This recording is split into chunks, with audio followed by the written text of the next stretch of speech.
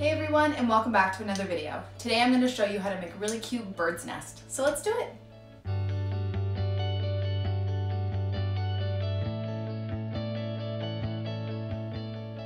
Okay, so to start, I'm going to go through my materials. I have my Arches watercolor paper, I have my Winsor Newton Cotman watercolors, I have my Princeton snap brush, a size 10, and I also have a size 2 with me. My water, my paper towel, and also pencil. So usually I do not draw any of my stuff first or sketch it out. I usually just go straight to painting. But for this, I'm going to, just to make sure that I don't draw the nest where the eggs are going to be. So we're doing really cute robin's nest and eggs. So I'm just going to really lightly sketch out these eggs.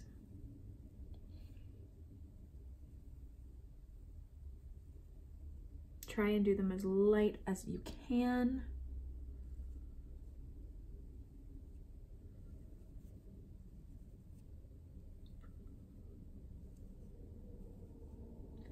Because you don't want to see those pencil lines underneath. Just gonna erase that. Someone mentioned also in another video you could use a water-soluble pencil crayons, which are a great idea, or colored pencils as people say, which is great because if you just add water later, they turn into watercolor anyway. So once you've done your little sketch of where you want your eggs to be, I'm just gonna erase it for the most part, but enough so I could still kind of see where they are. Okay. Now I'm going to do my nest, and I'll just sketch that out just to kind of show you, just give myself an idea.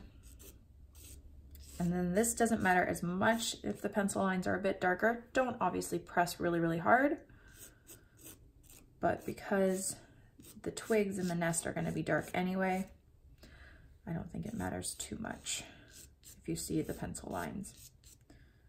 Okay, that's enough. I have an idea.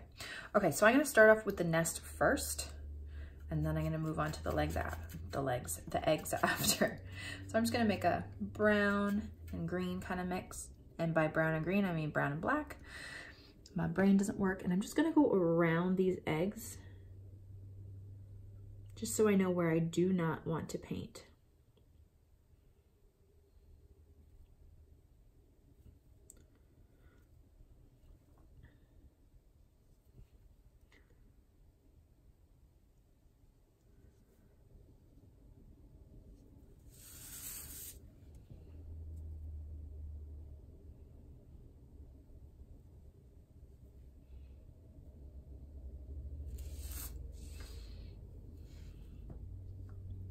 Gonna fill it in around. Now this nest is gonna work in layers because I want you to be able to see the different layers of the twigs in there. So I'm just filling this part in, and it's a little darker like that. Now I'm gonna do the outer bits.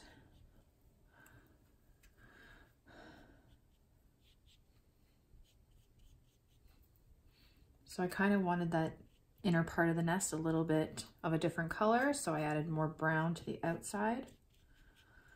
And I'm just roughly going around, creating lines. I'm gonna have it a bit more blackish gray in the center. So I'm just gonna drop in some color around the eggs.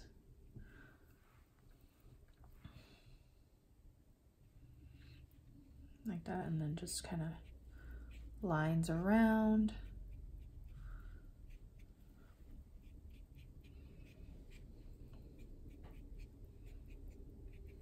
Gonna get some more brown, do more brown towards the outer bits. I'm gonna wash off my brush completely and just kind of drag some of that color around. And I might even actually get some green. Maybe there's some moss Get that really nice color bleed from the green.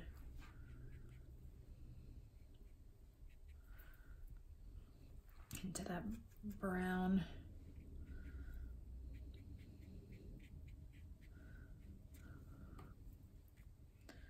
And then just take the tip of your brush, or you can use a smaller brush, and then just gently drag it to make lines. To get that twig feeling. So really, really light. Just dragging it around like that. I'm gonna go back into the center again and just drop some more color to darken it up. See, as it's starting to dry, it's starting to fade a bit. And then lines.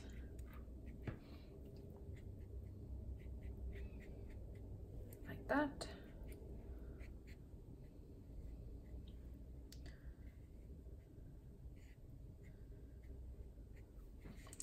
And then I'm going to let that dry. I just want to make sure it's dark enough.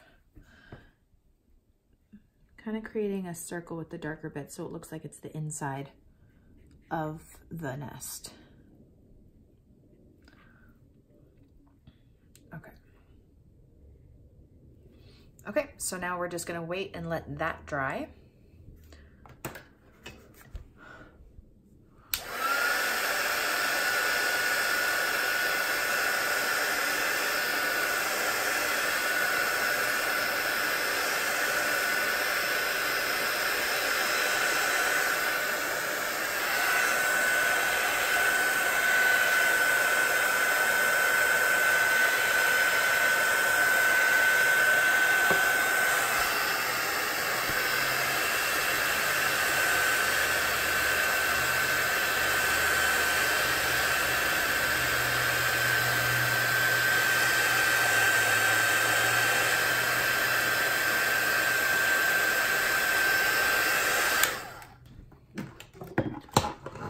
Okay, so when it's all dry, you're gonna do your second layer, and this is gonna show more of the detail in the twigs. So right now it's kind of like an all blended background because it was all wet and all the colors bled together. So that's your background, and now you're gonna do more of the detail. So, and I think what also is really important too is that you leave those little white bits. So towards the end, when we were just taking the tip of our brush and kind of creating those twig shapes, it created these white bits, which kind of act as a highlight for some of the twigs. So I think that's really important to do too. Not as much when you get to the middle, but especially when you get to the other bits. So try and keep that in mind. Okay, so I'm gonna take our dark color. And I'm just gonna, again, draw lines going around.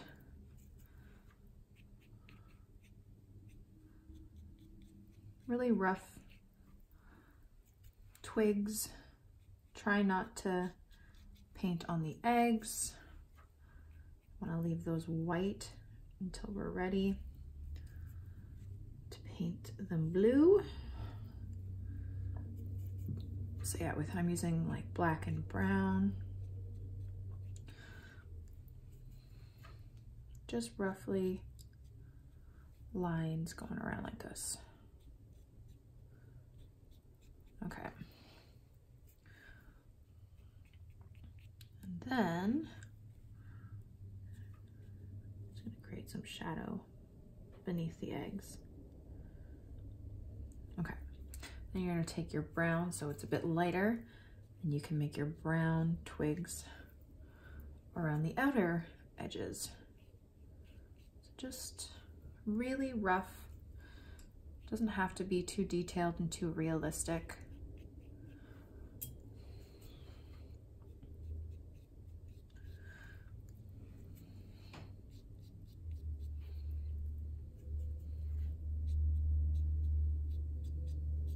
If you've come here to paint realism, this is not the place to be, because I do not do that. Why? Because I can't. I'm not good at making things look realistic at all. I am in awe of people who can do that.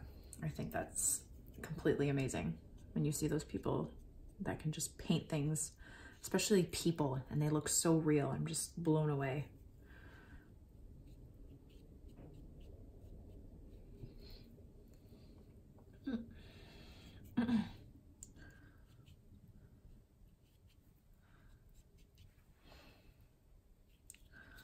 Like that. And if you have any white paint or gouache, I have my white ink that I love, Dr. P.H. Martin's Bleed Proof White Ink. You could even, you know, add some highlights, so white bits in there, just to lighten up some of those twigs.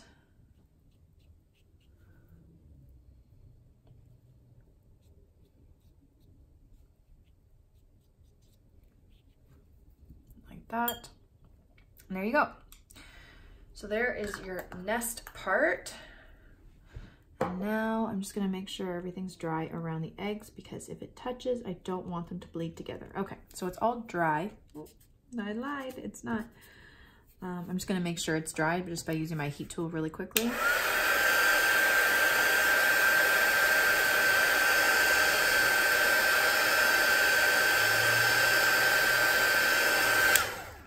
I just wanna make sure it's dry, so if we start doing the bits of blue for the robin's egg, and then it starts bleeding into parts of the nest, it might not look great.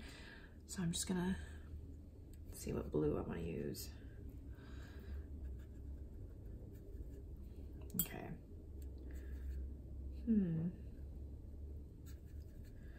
Okay, so I'm just gonna use a light blue. And I'm just gonna use a light wash to start, even lighter than that.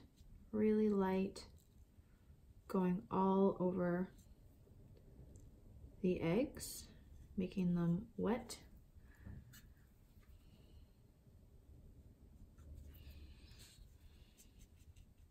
And actually what I would do too, which I didn't do with that one, is leave a little bit of a white space if you want, or honestly just make it even lighter than this.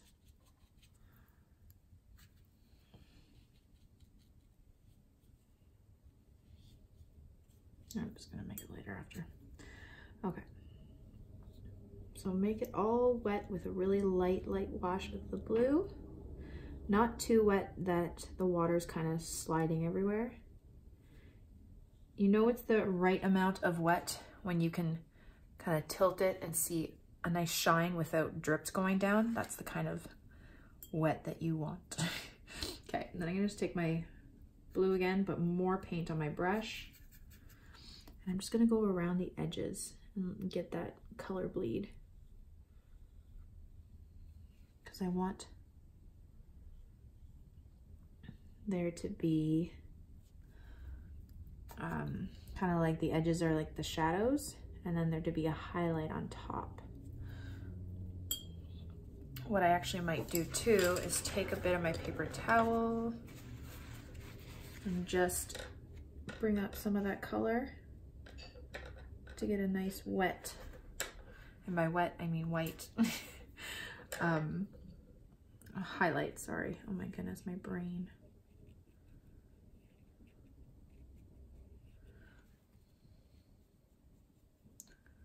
Okay, and then as you get closer to the edges, you can just make it a bit darker if you want. Remember, not too much water on your brush, or else the water will overpower the whole egg.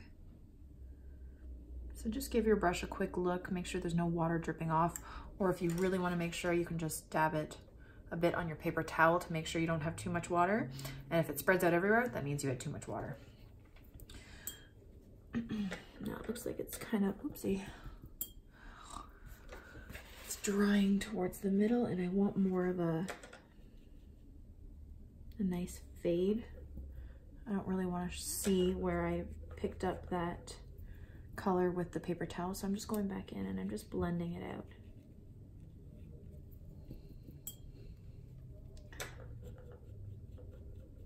So blending from the lightest part to the darkest part. So I wash off my brush, dab it on my paper towel, go from the lightest part, and then go out.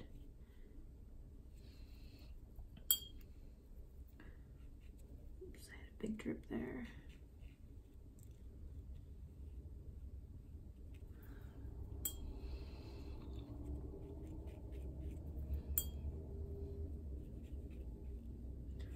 all starting to dry on me.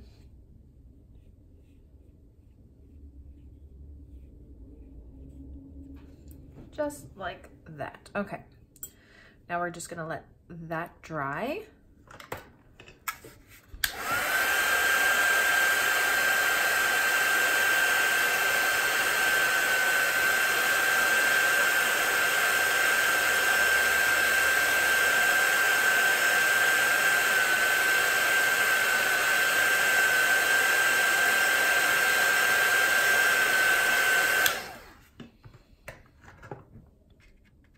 And then once it's all dry, I'm just gonna take my brown and black again on my really small brush, and I'm just going to see how the blue eggs are connected. I'm just going to draw a line so they don't connect anymore, really lightly. I might even just dab it up because I don't want it to be too sharp.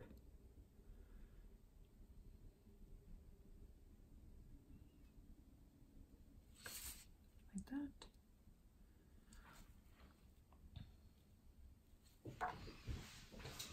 And then I might even go in between those eggs again and just make it a bit darker so we have those shadows. So underneath where the eggs are, so take your dark black or brown and just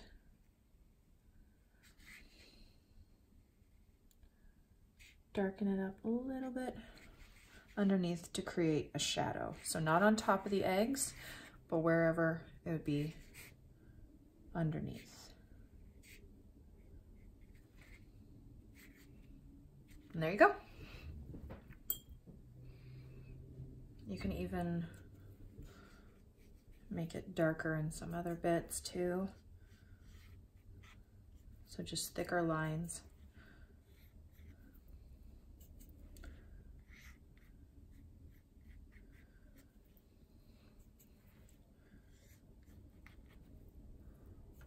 Just to show the depth of that nest in the middle.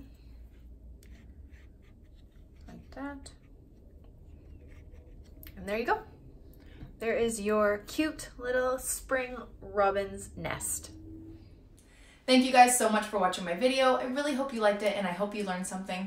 Don't forget to subscribe to this channel and follow me on Instagram for more. Have a great day, guys. Bye.